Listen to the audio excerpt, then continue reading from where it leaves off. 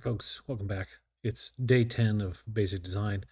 We've finally finished the black and white squares project, and we're moving on. So we've covered so far senses of how do we get people's attention, how do we direct their eye, how do we keep them focused on our compositions, how do we balance our compositions. Again, speaking to the fact that not all compositions need to be balanced, but balance is a great way to get that level of like the feel of how a composition can attract human beings' eyes and how they can make them feel comfortable.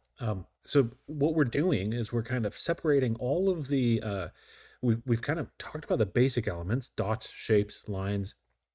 We haven't gotten to color yet because it's a very powerful element, and we've started thinking about some principles, things like direction, balance. Now what we're going to be looking at is something that you won't see this in most basic courses. Um, but I think it's necessary at this point, and that is modes of representation. A good way to think about this is how do you make focal points that are interesting to look at and that are expressive of different ideas? Because for a great example would be if I say the word fire, if I say fire, fire, fire, like how I say it changes the meaning. So when I say modes of representation, you can think of that like modes of speaking, ways in which a violin is played, how you represent yourself, your social media profile. These are all modes of representation that get across different aspects. And so you can present the same thing in a different way and it'll mean something different. So in the conceptually, like what we're getting at in the realm of design is how each object, how like we're constantly zooming in and zooming out, zooming in and zooming out. So we're zooming in on focal points right now. How do we make interesting visual forms that will hold our attention and express different ideas in different ways? Um, I'll link to a great video on this that I do show to my class. It's another Nerdwriter video. He has some great video essays. You should subscribe to him, and me. Subscribe, like, comment. There, I generally don't do that, but that's what you're supposed to do. It's on Rowan Atkinson. Rowan Atkinson's physical comedy. So it'll be linked up above somewhere, and I'll put it in the description. But Rowan Atkinson is a really interesting actor, and especially in his stage performances. And Nerdwriter makes a great argument suggesting it's not that Rowan Atkinson tells funny jokes. It's not that he comes up with novel situations, like a stand-up comedian. It's that he figures out ways to do normal things in funny ways. I think the best in his video, there's a example of Rowan Atkinson, I think from the movie Love Actually, where he's a high-end candy store person. I don't know what they're called, and he's scooping candies into a bag, and he flicks his wrist as the candies fall, and does it with this, air of sophistication, and it's funny, and it's because of the mode of representation, the way he characterizes. In that video, it's called attitude. That's a great way to think about this. You can say something, but you can have your attitude as well. If you're married, you know what I mean. It's all about what was that attitude that I just received there. I know you said the nice thing, but you said it like you didn't really mean it, or something like that. And we can do this visually with all sorts of things. So I'm going to share my screen here for a moment and transition over to here. I've got some broad categories that help students think through what these modes can be, or a way to describe a variety of modes. I have 4 in general. You'll see a 5th one that's a catch-all, because by no means are these hard and fast categories. These aren't scientific categories. These are general familial categories for those of you who are wanting precision. So something can be displayed in a graphic manner, a detailed representation of an object, but one that aligns with the historic definition of the graphic arts. That's a little thing that I talk about why we're working in the visual arts in particular, that this broadly design thinking works through a lot of realms, but one of the easiest ways to learn it is in 2D. If you think about my structure of building blocks, basic building blocks, all of this applies in every single realm of the 2nd dimension, the 3rd dimension, and the 4th dimension, maybe the 5th, who knows. But that as soon as you add a dimension, you add another layer of complexity. So because this is a basic course, starting with 2 dimensions is a great way to start. And I tie this into the rest of the curriculum here at Hope College, where we're talking about graphic arts and whatnot. So I won't go into all that right now, but one great representation of this is the presidents or the other important historic figures on the American dollar bill. What that is a graphic representation. And what I mean by that, you'll see when we get to the next one, which is simple representations. It is very hard to mistake George Washington. There is enough detail in there that it's not like man or white man, or it's not some general category like, say, the depiction of a man on a restroom sign. It's like, who is that even? Like it's just like masculinity, something like that. Like it's just general. Whereas this is highly specific. If you mistook George Washington for Abraham Lincoln, you would have a problem, especially when you were going to pay. Obviously, there are other signifiers that are helping us figure out exactly what is of value. But if you thought that you were giving them a Abraham Lincoln $5 bill instead of a $1 bill, you'd be in trouble. And that's the point of those graphic representations, is there's a specificity that gets in there. The next mode of representation would be simple. A simple representation of an object has as few details as possible. You can see that this makes it more recognizable. Like if you think of a dollar bill in your mind, you probably think of a cartoon version with like, maybe he's got little curls and maybe he's facing to the right. And, you can kind of make out the simple forms, but by no means can you copy all of the hatching that is on a dollar bill. The hatch marks, the lines from the etching process. So this is a representation that gets rid of it shows an object or a visual form in as few details as possible. The greatest example here are going to be logos. Logos are constantly doing this, more so these days, for a variety of reasons, but one of them is speed of processing. Simple logos are more readily, if you think through the steps of our visual processing again, locating yourself in space, categorizing objects, and deriving meaning.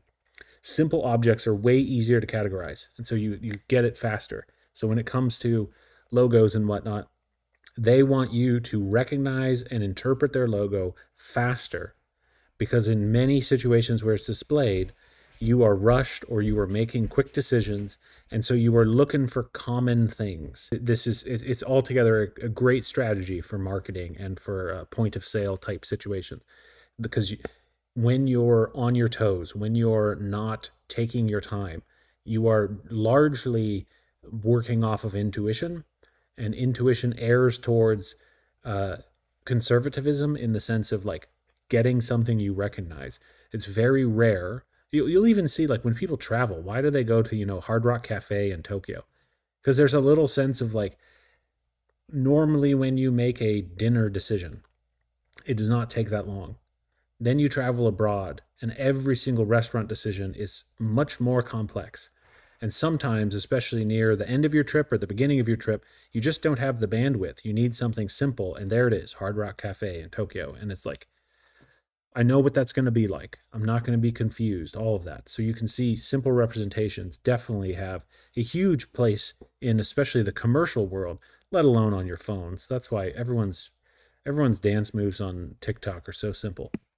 Gestural.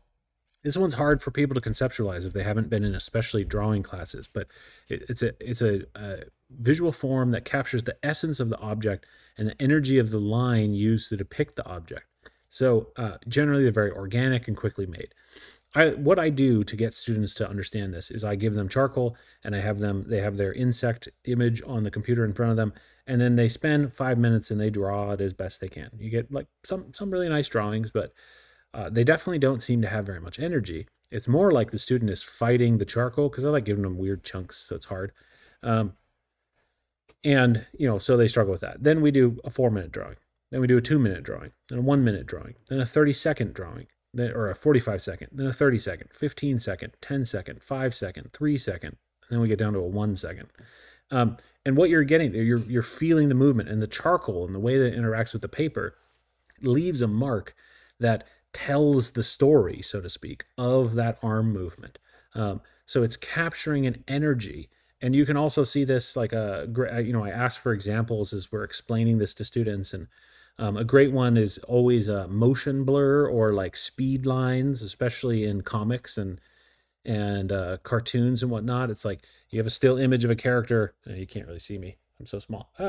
It's like, how do you get, it's like you draw lines coming off of them. It's like those lines aren't real. That doesn't happen when we move.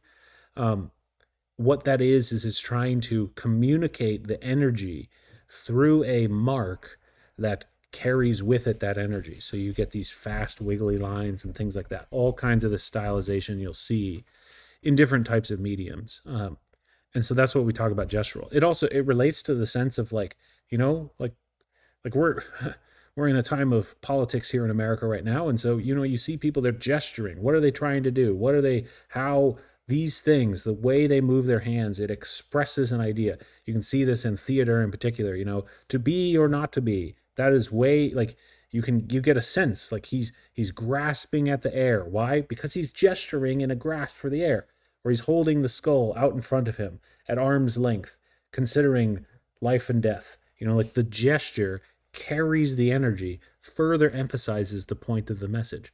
What else do we have? Radical. This is where I like to have a lot of fun, but these are extreme stylizations of an object to the brink of recognition. So textures, patterns, morphing, strange phenomena can occur.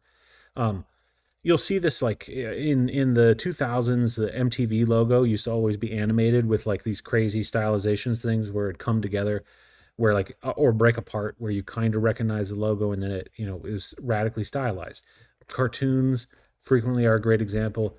Sometimes cartoons are simple. So the current cultural reference points that students constantly use would be Diary of a Wimpy Kid. Look it up. It's like stick figures. I like to point out, but a similar level of detail would be a show like South Park. But the stylization drastically changes. So I would say Diary of a Wimpy Kid is largely a simple representation of human forms, whereas South Park is often, even though it is simple, what brings more meaning to South Park is its stylization. Not just how simple it is, but the kinds of things that they the details they highlight are extremely crass. And, obviously, it's like the most successful show I think ever, like the most seasons. It's insane. So like these different forms of representing things kind of catch most things that can be visually represented. I leave a open category that we don't work on this day, but we talk about when they turn in their first step, the first critique of this project. We talk about an ideal representation, because though these are large, broad categories, I don't think they necessarily cover everything, and they don't cover like actual mixes, because you could have like a chimera is what I would call it, but you could have like the head of your animal being highly detailed, and then you could have a stylized body coming off of this. There's all kinds of very strange ways where you can combine these, where you can get the benefits of all. Maybe you could make one that has all four, and you can get the benefits of those in varying degrees. So that's what the ideal thing is after. I want to show like some examples to get at what I'm looking for here. Oh, of course it just won't go full screen. Here we go. So I often will go through a series of logos to get at these and just ask the students. And this isn't like there's a right or wrong answer necessarily. Some people perceive different images in different ways. And so, in case people aren't aware, you can see right here, it's a basketball. We get some like, it's not a graphic representation, that's for sure. It doesn't have very many details. In fact, look, it's missing like the entire outline on the top section. So some people are like, well, it's simple. But then, you kind of look, you see like there is like this line that has some roughness in it. It also has this arrow. And so like maybe it's gestural, maybe it's radical. I always like to ask, imagine this is a logo for something. Is this a logo for, I don't know who makes basketballs these days, but like back in my day, it was like Wilson. Is this the logo Wilson would use for their official NBA basketball? It's always like, no. It's like, why? Well, it's either not simple enough or it's not, you know, detailed enough to get kind of like, we are the foundation of basketball. We are strong. You can rely on our ball. I'm like, okay, what if this was, could you imagine this being like a kid's basketball sports camp? Everyone's like, yeah. It's like that up arrow, it's like, I don't know, shooting up or aiming high, like whatever cliche name for something like that. We can look at something like this, the Butler's Pantry. It's definitely got elements of simplicity. You know, it does have a lot of details, but they're not specific. This isn't like, oh, I know that guy. That's Jeeves or whatever the butler is. Uh, I think the stylization, the movement of the line, the way in which his hand is rendered, the feet, all of it kind of gets across. Like I like to ask students, what do you think the price point of this place is based on this logo?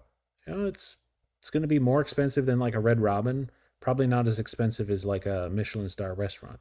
It feels like trying to get at Michelin star quality, but in a more casual way. I'd put it at like these days, God knows, $80, $90 or something per plate. Got another one here. Again, very simple. Is the lack of details giving it more meaning, or is the stylization of the 9 lives reincarnated furniture? I think they're trying to go for the stylization with this one. They're trying to get some sense of sleek, chic, and elegant. And so they do that by making a cat that is that. And it kind of, mimics a table in different ways. Let's go to this. I like this one. This is clearly graphic, but then there's like the lasso that's a star. That isn't realistic. It's like, what gives it more weight? Frequently these days, back when I first started teaching, this was less regular, but nowadays, as I'm going through these, students will start Googling on their phones, like, what is the Dallas Cafe? Because I like to ask the question of, okay, what do you expect this place to be? Is it going to serve you an espresso and a latte and like a real friend? It's like, no one thinks that. When they're using cafe, not in the European sense of cafe, most likely. They're like, this is going to be barbecue. It's going to be in the South, probably Texas. It's, probably going to be casual. It's not a gourmet restaurant. It's like, what does the star mean? What does that get at? And that's where I think you kind of have a divide, because it's doing both of them. This would be like why we have the ideal category. But there's some degree where it's like, maybe they do, Friday night dance nights there. Something like that. Like, I think that's what the star is getting at. There's that stylization makes it feel more like it's for young people, less like it's for families. Um, Here's a great one. I love doing this one too. I think this is a pretty graphic representation, even though you can also see the stylization. The stylization doesn't, to me, seem to draw it towards anything. I'm not like, oh, that's a, outdoor, I can't even think of a style that this would like be, it's like a sharp edged vector style from the 2000s, like that. We've all seen this kind of thing. It doesn't seem to like bear any specific meaning, rather the details. It's a raccoon skin hat. It's a bearded man. He's looking forward. We can't quite see exactly who he is, but we know it's outdoorsy. This one I love looking up. You should try to Google this, figure out this company is. We always talk about what the logo seems to be. This company is not whatever you think it is. Very strange. Let's take a look at some more. There's all kinds of these. We can go on and on. There's a fun one too. Like, it's a graphic representation. There's a simple representation. Hammers and love. Very kind of strange. Let's see. Trying to think if we've covered all of them.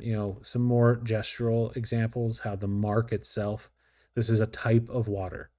This isn't like a nice Fiji distilled mineral water or something like that. It's like, this is like messy. I don't know. This is the way an artist thinks of water. Comma police. Nice simple rendition of a comma as a whistle. This is what I mean to get at these ideas. So we talk about these in order to explore ways in which we can represent our forms. And specifically, they're going to be working with their insects. So then we do a bunch of exercises where they explore and start making these as well.